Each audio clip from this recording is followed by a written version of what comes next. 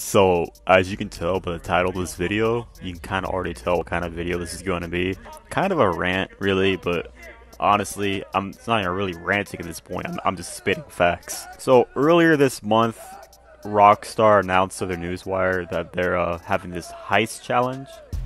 And basically, the reward for completing this heist challenge is $2 million, right? And also, I believe if you complete all the finales for the Doomsday Heist, you do get some special hoodie. And honestly, it's the Doomsday Heist, the setups and the preps, even the finales, they're all headaches to me to even do. Like, don't even get me started on the Act 2 setups, because that was just ridiculous. Like, saving ULP, all those missions are just a pain in the ass to do.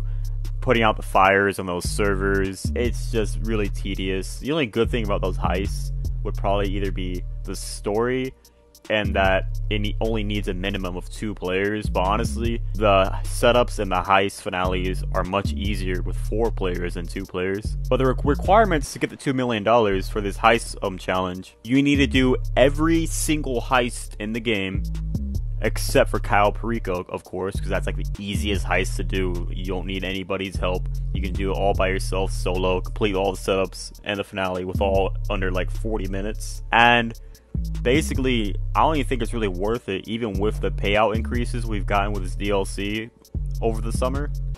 They're not even worth doing. It's like, what, you're splitting what, $400,000 between 4 people for like 2.5 hours of work with the setups and the finale. It's not worth doing. Even the Doomsday Heist, like, those setups are just so ridiculous. Like, the aimbot on the NPCs, and they're such bullet sponges, the NPCs. So it gets to the point, like, is it really worth doing for just $2 million? Like, I'd understand if this heist challenge rewarded us with like a free vehicle. Like, I remember back in 2020 there was a heist challenge and those who participated got a free vehicle. I believe was it the go-kart. It was only a go-kart, but still, like, it's a free vehicle, you know. And like, $2 million isn't gonna cut it. Like, I believe you're gonna make more doing the heists in general, you know what I'm saying? Like, you're gonna make about, at most, I want to say 5 million with all the heists. That's including the Doomsday, the casino, the original heist. You know, you're gonna make at most 5 million. And keep in mind, you got split between 4 people and all that. So I don't think it's worth it for just $2 million in a hoodie.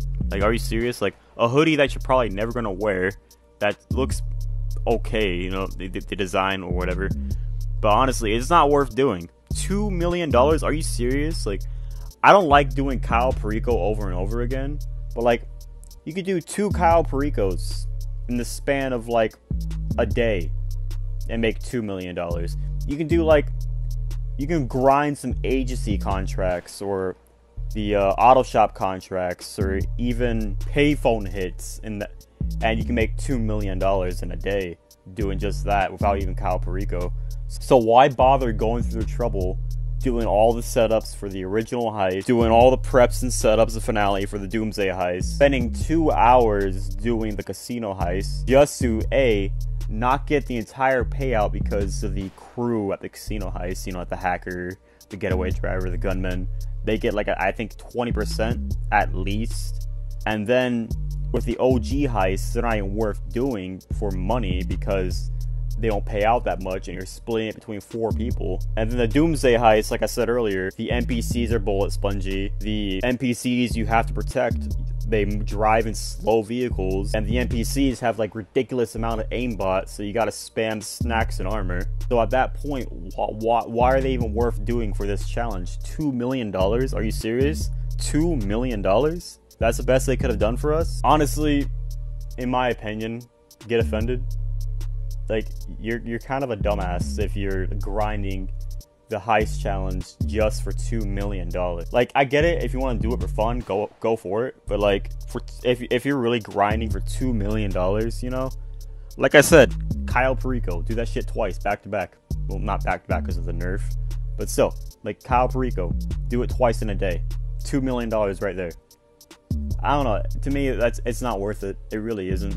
It's really not worth the effort, time, the stress trying to get a fourth player and then you end up getting some random who fucks up the entire heist for you.